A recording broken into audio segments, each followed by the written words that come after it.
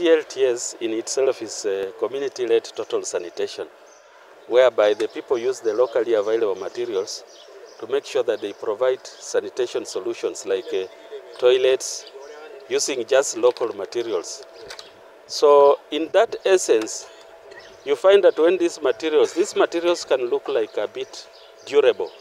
And you see in CLTS, they are just using local materials and it's just boracho.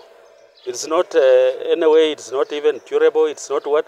But now these materials, because they are more durable, when they are worked on, they can produce these things like sato pans, sato stools, sato taps, yeah? These are sato tap is for like hand washing. You just put a bottle of water like 1 liter and then it brings out water and you wash in a controlled way. Then a sato pan is a pan which you use on a toilet and then it excludes flies and there is self-cleansing. Such that then instead of people having maybe toilets with apertures which have issues, maybe feces remain on the walls, they can fix that in the toilets and then it will assist. Now beyond that, the same materials can also be used for even slabs.